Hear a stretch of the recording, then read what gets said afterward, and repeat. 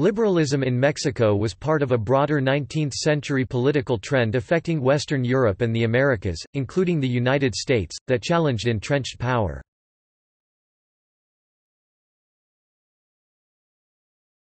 Topic: 19th-century liberalism. Most Mexican liberals looked to European thinkers in their formulation of their ideology, which has led to a debate about whether those ideas were merely Mexicanized versions. In Mexico, the most salient aspects of 19th-century liberalism were to create a secular state separated from the Roman Catholic Church, establish equality before the law by abolishing corporate privileges fueros of the church, the military, and indigenous communities. Liberals' aim was to transform Mexico into a modern secular state with a dynamic economy. Corporate privilege and the conservative elite defenders were considered stumbling blocks to the nation's political, social, and economic progress. Secular, public education was a key element in opening paths to achievement for all Mexican citizens. Schooling historically had been the domain of the Roman Catholic Church and limited to elite men, so that broadening educational access and having a secular curriculum was seen as a way to transform Mexican society.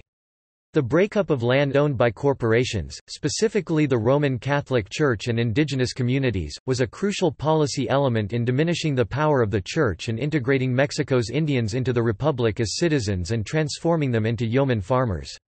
Unlike many liberals elsewhere, Mexican liberals did not call for limitations on executive power. The term, liberal, became the name of a political faction, which previously had called itself, the Party of Progress. In contrast to the Conservative Party, which they called, the Party of Regression. Conservatives characterized themselves as those that defended Mexican tradition.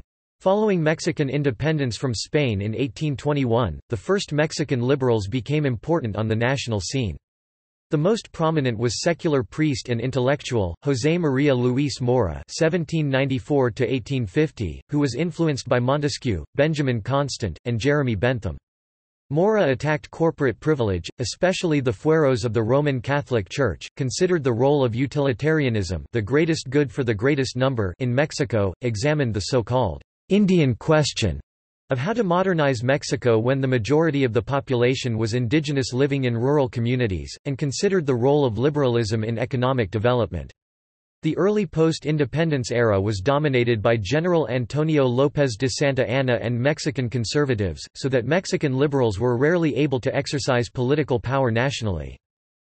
With Mexico's defeat in the Mexican–American War 1846–48, a new generation of what historian Enrique Krauze calls «romantic liberals» emerged. They were rooted in literature, and read and translated European writers such as Lamartine, Michelet, Byron, Victor Hugo and Alexander Dumas. Outstanding among these Mexican liberals were Ignacio Ramírez (1818–1879), Guillermo Prieto (1818–1897), and Ignacio Manuel Altamirano (1834–1893), who was of indigenous Nahua origin and rose to be a major literary figure and journalist. These intellectuals lived through and tried to shape political thought in the War of the Reform between conservatives and liberals, and the French invasion, a foreign intervention supported by Mexican conservatives. However, pragmatic politicians, preeminently Benito Juárez, born in a Zapotec village in Oaxaca, as well as Miguel Lerdo de Tejada, Sebastián Lerdo de Tejada, and Melchor Ocampo implemented liberal reforms and defended them during civil war and foreign invasion. None of these men were great thinkers, but they were all guided by liberal principles. With the ouster of the French in 1867 and the discrediting of Mexican conservatives who had supported the regime of foreign monarch Maximilian I of Mexico, Juárez, and his successor following his death of natural causes in 1872, Sebastián Lerdo de Tejada could implement the reform laws passed in the 1850s. With religious toleration mandated, the Roman Catholic Church was no longer the sole spiritual institution in Mexico, it was excluded from its former role as educators of the nation, and its economic power was diminished. With that major liberal victory won, a third generation of liberals emerged during the presidency of liberal general and military hero of the French intervention in Mexico, Porfirio Díaz r. 1876–1911. During the Porfiriato, a new group of liberals in name only, the «científicos», were influenced by the positivism of French philosopher Auguste Comte, and Saint-Simon, scientist Charles Darwin, and Herbert Spencer, known for social Darwinism. Historian and educator Justo Sierra was the most prolific and influential of this group surrounding Díaz.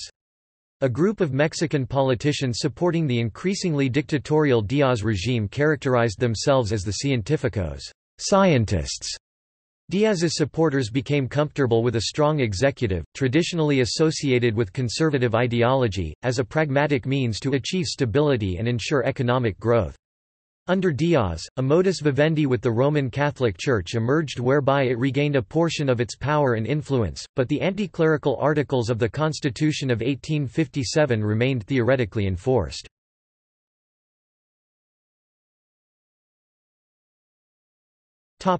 Liberalism in the 20th century. As the Díaz regime became increasingly dictatorial and trampled on the rights and liberties of Mexicans, a group of Mexican oppositionists led by Camilo Arriaga and Ricardo Flores Magón formed the Mexican Liberal Party (PLM). It called for the overthrow of Díaz and agitated for the rights of workers and peasants and for economic nationalism favoring Mexicans rather than foreigners. The PLM had two basic factions, one was reformist and was supported by elite, urban intellectuals, and the other was anarcho-communist and advocated revolution. As the opposition to Díaz grew, liberal clubs met secretly in Mexican cities to discuss politics, which led to the first Liberal Congress that met in San Luis Potosí in 1901. Radicals, such as Flores Magón, were exiled to the United States and drafted the Liberal Party program in 1905. A reformist liberal, rich hacienda owner Francisco I. Madero founded the anti-reelectionist party and ran against Díaz in the 1910 presidential elections. He garnered support from PLM members in the campaign. The fraudulent 1910 elections sparked revolts throughout many parts of the country, considered the outbreak of the Mexican Revolution, and Díaz was forced to resign.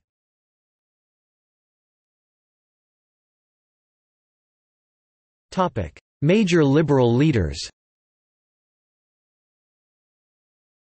José María Luis Mora, Vicente Guerrero, Melchor Ocampo, Valentín Gómez Farías, Benito Juárez, Juan Álvarez, Guillermo Prieto, Miguel Lerdo de Tejada, Sebastián Lerdo de Tejada, Ignacio Manuel Altamirano, Porfirio Díaz, José Yves Limantour, Justo Sierra, Francisco I. Madero.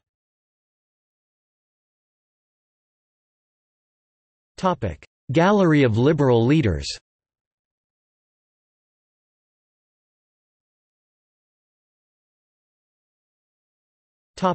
Further reading. See also